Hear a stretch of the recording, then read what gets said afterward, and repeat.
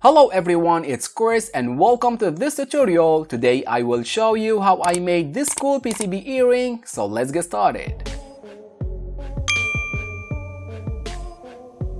First, let me show you this old earring design that I made last year as a project entry for Instructables art contest.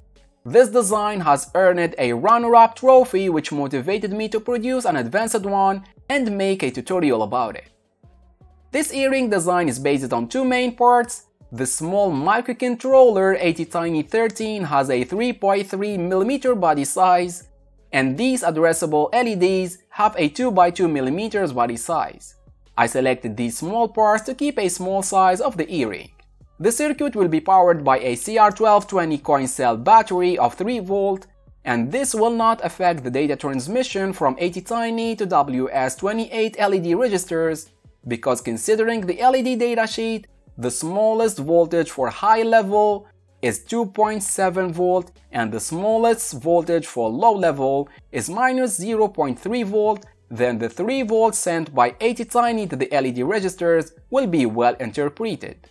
The 3V will only affect the LED brightness, but this is not a limit because I tested the LEDs with a 3V power supply and it looks bright enough. I moved to Altium Designer and brought the necessary parts to establish this schematic. You can visit Octopart, where you can download all the CAD files needed for the used parts and easily add them to your Altium schematic. Here I used 8 LED pixels connected in series and placed the Attiny alongside with this coin cell battery holder and slide switch for power on and off. I used pin B0 of Attiny to send color data to the pixels. I then transformed the schematic to a PCB design, and here I draw this shape for board outline where I will place all the small parts. The overall size of the board is 30x30mm, large enough to take all the used electronics components. I then draw these shapes to create board cutout slots. Then I draw these shapes as top silkscreen layer. Then I arranged the pixels to the top side.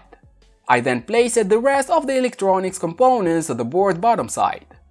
I showed in my previous tutorial how to program microcontrollers through ISP technique, and I will use this technique to program the Attiny13, so I made the ISP pins of the microcontroller exposed through this 2x3 pads array of 1.27mm spacing. And here is how it looks, the earring in 3D view. I generated the design GEREBR files and sent them to JLC PCB to place a PCB order. I set the boards to be produced in black color, and 6 days later, the boards have been delivered very well, and here are the PCBs of the earring. I'm all set for assembly, so the next step is putting the solder paste on the top side components first and place the LED pixels one by one to get them assembled as first assembly side. I used my mini hot plate to perform the assembly, and the earring size suits very well the hot surface.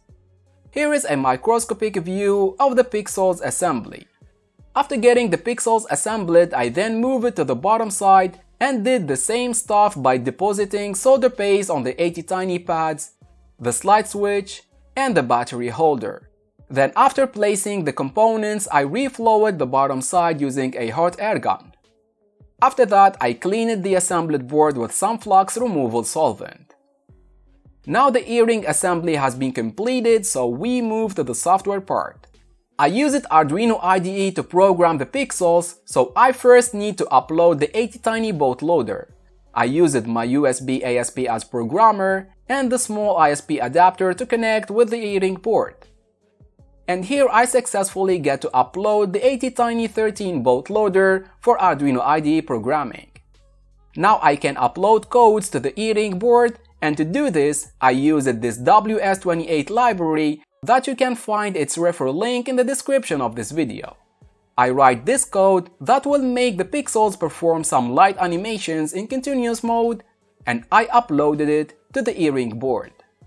All what I have to do now is placing the coin cell battery and turn on the slide switch, and here are the pixels shining. This is a very basic project idea that you can start with if you are willing to produce your own patterns.